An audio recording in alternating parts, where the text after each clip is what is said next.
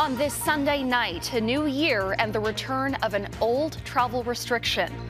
The upcoming requirement for some people arriving in Canada. A policy like this will not impact the COVID trajectory. Why doctors have their doubts.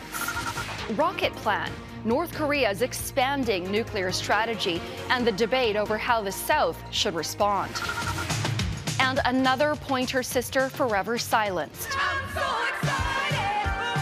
The death of singer Anita Pointer.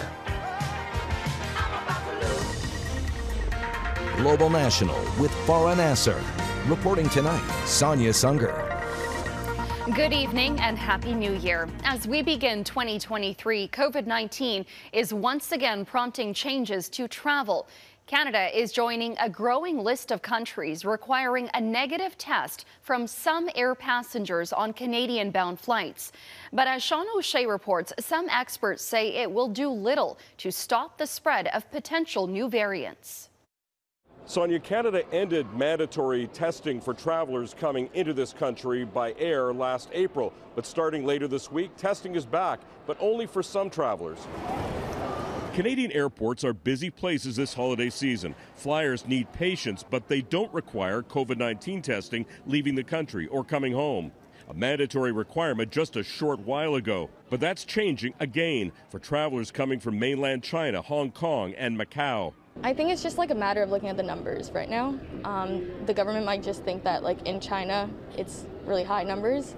COVID-19 case counts in those countries are causing concern around the world. South Korea, Spain, France, the UK, and the United States are all requiring negative COVID-19 tests from those passengers. On Saturday, Health Canada said, in response to the surge of COVID-19 in the People's Republic of China, and given the limited epidemiological and viral genomic sequence data available on those cases, the Government of Canada is putting in place certain temporary health measures for air travelers entering Canada from China. We have lots of COVID here, and that's not going to have a meaningful impact. The real issue is what are we actually trying to accomplish with a policy like that? This man's father is returning on a flight from Hong Kong. The numbers look pretty high over there, so I guess they're just being cautious. I don't think it's like any form of racism or anything. This man just arrived from Hong Kong. Do you think it's reasonable for Canada to require people to be tested? It's reasonable, totally, yeah. Everyone is safe, it's okay. Travelers will have to show a negative test taken within the last 2 days, or if they tested positive more than 10 days earlier, be able to document to the airline that they've recovered. More paperwork, but some experts say at this point of the pandemic, the rules will likely be ineffective. We know that very focused and targeted travel measures, especially in the context of COVID-19, those don't have any significant outcomes in terms of preventing the importation of variants of concern. The federal government says the testing requirement is temporary and will be reevaluated in 30 days. The new rules take effect on Thursday. Sonia? All right, thanks very much, Sean. In the U.S., big changes are coming to Congress this week. The Republicans are set to regain control of the House of Representatives. Jennifer Johnson looks at the bills and the investigations the party is pushing for. 2023 will ring in a new and tumultuous year for Congress as Republicans take over control of the House, with Democrats still running the Senate. The GOP is already planning to introduce controversial bills, cracking down on border crossings and limiting access to abortions. We have strong Republican leadership ready to hit the ground running, ready to go on January 3rd when we take back the House majority. Those bills are considered dead on arrival in the Democratic-controlled Senate. Continued funding for Ukraine in its fight against Russia's brutal invasion is also on the hit list. Can't keep up with it. I mean, and we're just flushing money out, and we don't know where it's going. But before the battles begin and any member can be sworn into the new Congress, the GOP has to elect a House Speaker. We have fired Nancy Pelosi. Former House Speaker Kevin McCarthy wants his old job back, but doesn't have enough votes now to get elected. We want new leadership. We want fresh faces and new ideas. This bill takes. Some are pushing Congressman Jim Jordan for the job. Jordan will become the new House Judiciary Committee chair and is promising investigations into Hunter Biden's overseas business dealings and whether those had any foreign influence over his father, President Joe Biden. We're committed to getting to the truth, the facts. We think that's what the American people are entitled to. The GOP striking back after the Democrats' multiple investigations of former President Donald Trump, who may face federal criminal charges for his role in the January 6th Capitol riot. I think it's a disgrace what's happened with the FBI and with the weaponization of justice. There's never been anything like this, and it is disgraceful. Many predict there will be more fighting than bills getting passed until the next election in 2024. Jennifer Johnson, Global News, Washington. A political battle over immigration is also boiling over in the U.S. The Biden administration wants to end Title 42, former President Trump's controversial policy, which allows border authorities to expel migrants without giving them a chance to seek asylum. Reggie Cecchini reports. The barbed wires and armed guards are an uninviting first glimpse of a country so many are desperate to enter. But the endless line of migrants are a sign to those just arriving the journey isn't over. This feels like a bucket of cold water, but we don't know what to do, this Venezuelan migrant says. She's referring to a decision by the U.S. Supreme Court to allow Title 42 to remain in place. It's a public health policy implemented by former President Donald Trump in 2020 to control the spread of COVID-19. But it allows border officials to expel migrants and asylum seekers. It has functioned as an immigration control measure. That is not what the law is supposed to be doing. Republicans argued federal resources didn't exist to lift Title 42, seeing the plan as a way to stem a steady flow of immigrants. But even under the policy, undocumented crossings were up by more than 800,000 in 2022. It is a situation where people are fleeing very difficult and deteriorating living circumstances. For those who do manage to cross, freedoms are often still out of reach. Without paperwork, many can't access shelters and wind up huddled on streets. Others have been used in political stunts, bussed or flown to Democrat-led states. No one wants that for their community. No one wants that for the people that are out in the streets. Enforcing immigration policies and who can be here or not, that truly is a federal issue. Bipartisan reform failed under a Democrat majority, and a looming Republican House majority intends to focus on border security instead. What we really need is for Congress to act and create other ways for people to come to the country for work purposes and other needs that we have in our economy. A Supreme Court decision is expected by June 2023, extending the uncertainty for both migrants and border towns. Reggie Cecchini, Global News, Washington. Ukrainians woke up to a grim 2023 after fresh missile attacks across the country.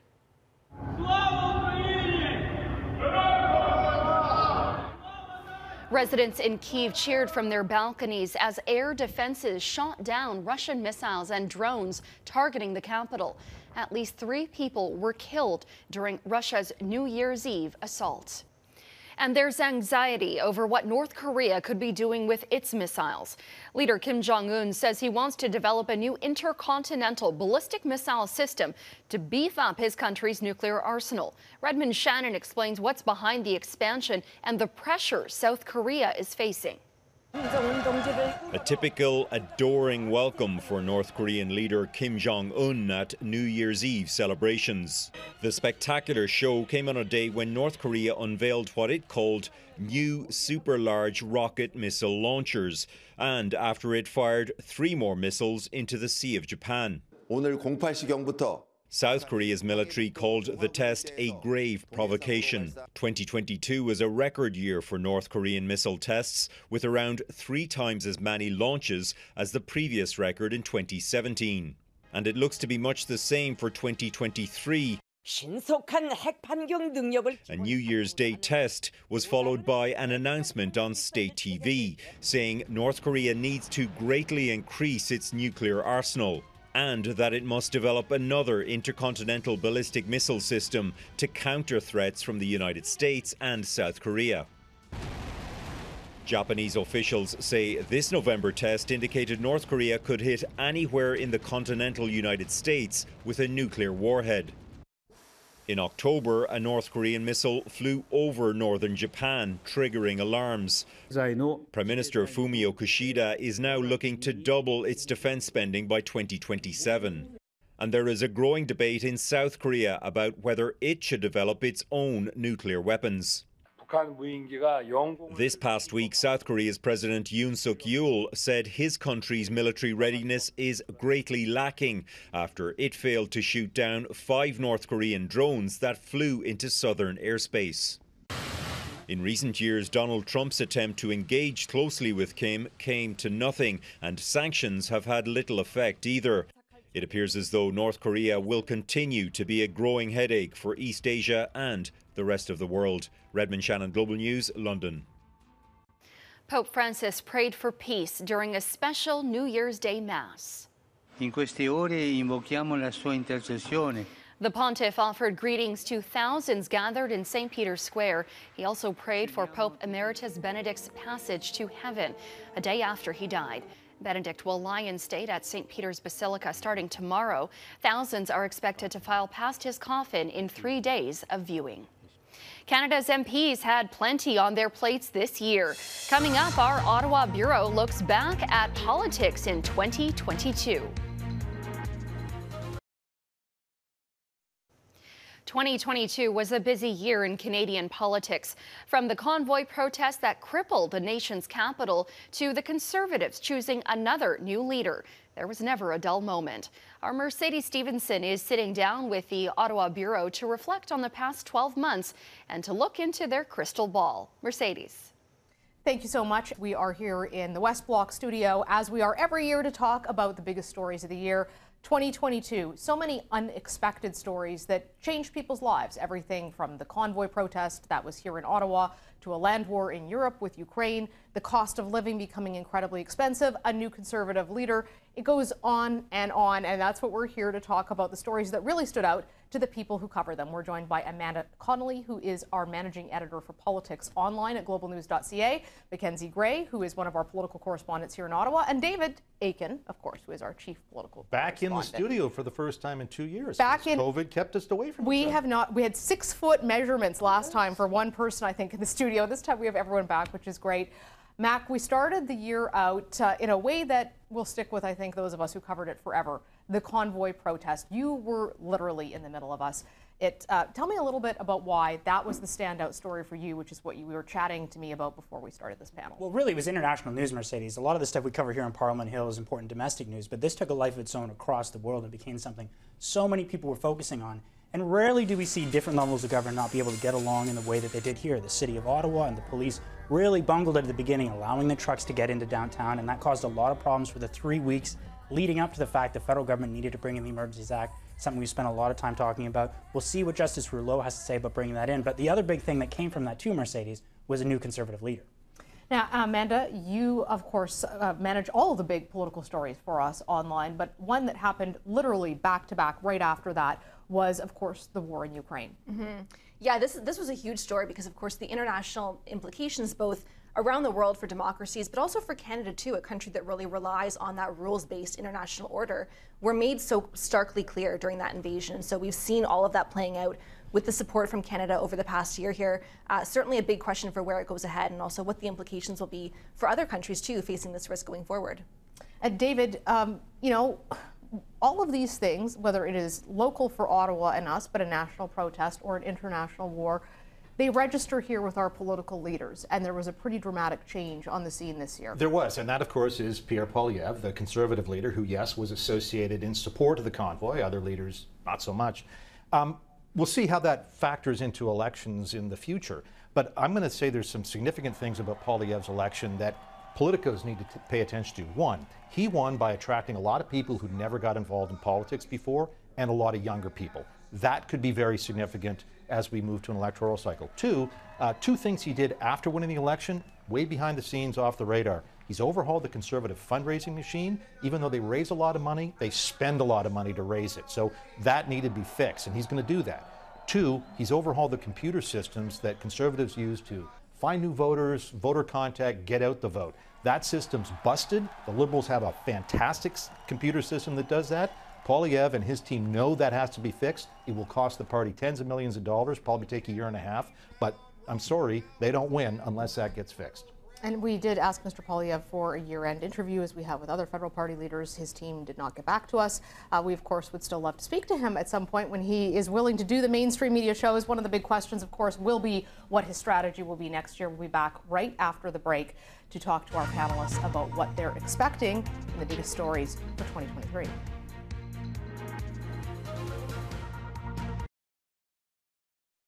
We're back with our political correspondents and managing editor for Online Politics, Amanda Connolly, Mackenzie Gray from Global National, David Aiken, our chief political correspondent. We talked about the biggest stories of last year. Now we look forward. It's always a bit of a risky game to play crystal ball in politics with what we're expecting. But Mac, what do you think is going to be the biggest issue or the biggest story that sees us in 2023? Well, I think whether or not there's going to be an election, this deal between the NDP and the Liberals is holding right now, but we've seen a little bit of a change from Jagmeet Singh. He said that it was irresponsible to go to an election. He's changing his course now, saying on healthcare in particular that he's going to see some movement on the budget, or need to see some movement on the budget from the Liberals if he's going to be able to continue to support them. I think Justin Trudeau's going to stick around, but does Chrystia Freeland stick around? That's one thing that I'm looking for. David Aiken, do you think that deal's going to hold? Is Jagmeet Singh serious about this? Is he playing politics because it's a good time to say people are mad at healthcare? Would he actually pull out? What do you think? I don't think so. I mean, I'm just going to look at the polls. I don't think so, but yes, it could happen. One thing about the federal NDP that I'm looking for the next year is the three provincial NDP parties. I have to pay a nickel. 3 provincial New Democrat parties could have a big year. There's going to be an election in Manitoba, and Wab Kinew, the NDP leader there, good chance of being the country's first Indigenous premier. There's going to be an election in May and Alberta. Danielle Smith and her controversial Sovereignty Act up against Rachel Notley, a previous premier. You know, it's a tie game there. She could win that. Dave Eby, the new premier in BC, has got some very popular ideas about how to fix the housing crisis, so much so that he's going to finish the year well ahead of his BC United / BC Liberal leader. So this time next year, we could be looking at 3 New Democrat governments in provincial capitals, BC, Alberta, Manitoba. Somehow, Jagmeet Singh's got to harness that kind of energy to boost his own troops. But I think that provincial capital story over the next year, I think I'm safe in predicting there's going to be some very interesting stories in Winnipeg and Edmonton. I think that's a pretty safe prediction for sure. Amanda, what are you going to be on the lookout for? So I'm certainly not in the camp that thinks so far, again, based on what we're looking at, that there will be an election next year, maybe 2024, maybe push it to 2025. And the reason for that, I think, is just there is this raw anger in the country right now, particularly with younger people, generational anger over the cost of housing, over inflation, cost of living, the healthcare crisis, too, that we're seeing right now, collapsing systems across the country. That anger is dangerous if you don't have a plan to manage it, and I'm not sure right now that any of the parties do. David, you've been around the Hill for a long time. 3 very quickly biggest challenges for each of the major parties, one for each. Breaking through to out of their silos. All 3 parties do a great job of reaching their own people, their partisans. Pierre Poilievre is a great example with his social media channels to people he likes. You're not going to win an election unless you get people who are not inclined to look at you. The mainstream media used to play a key role as a commons where people came to discuss ideas and sell their platforms. The mainstream media has less influence now and it's more social. I think that is one of the big challenges for all parties and for our democracy going forward, is having a place where we can come and have a commons to talk about ideas. Okay, super quickly. Mac, Liberals. Justin Trudeau, does he have a second act in place to kind of reinvent himself? He's been in power for a long time. He'll need that if he wants to win the next election. For Pierre Poilievre, is he the trucker party? Is that what the Conservatives are right now? Or can they go back to where they've centrally been in the center right? And for Jagmeet Singh, he has a lot of personal popularity. We see that in the polls all the time. But can he harness that into votes whenever the next election? Amanda, last word to you. I think really, again, that plan to harness some of this frustration in a positive way.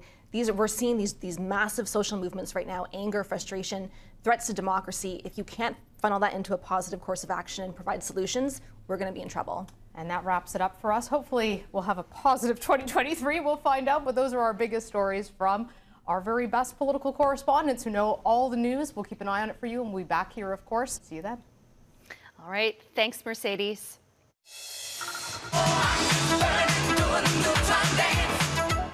She and her sisters dominated the music charts. Next, remembering Anita Pointer.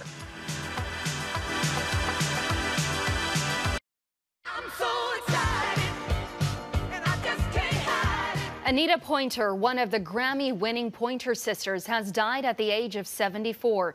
The Four Pointer Sisters began singing together more than 50 years ago in their father's church in Oakland, California. The group won 3 Grammy Awards and had 13 top 20 hits in the U.S. between 1973 and 1985. Ruth Pointer is the only one of the original singing sisters still alive. Team Canada is off to the quarterfinals at the World Juniors after wrapping up the year with a win. Getting called up to play in the event is a dream come true for young hockey players. Zach Power has a story of a different kind of player who got the call weeks before the first puck drop. To play for the World Juniors, you have to be good at what you do, resonate with the fans, and end each game on a high note. Now cue Lyndon Steeves. His music has become nearly as much of an extreme sport off the ice as the players have it on the ice. Growing up when I was a kid, it was you know, we heard the classic organ song.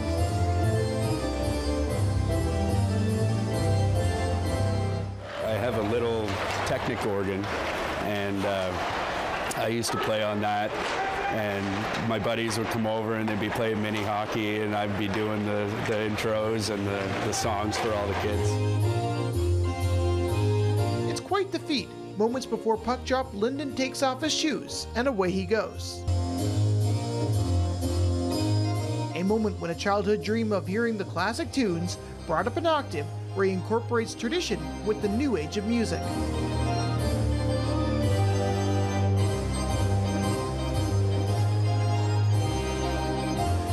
Zach Power, Global News, Moncton. And that's Global National for this Sunday night and the first day of 2023. I'm Sonia Sunger. And before we say goodbye, we leave you with an icy tradition that requires little clothing and lots of courage.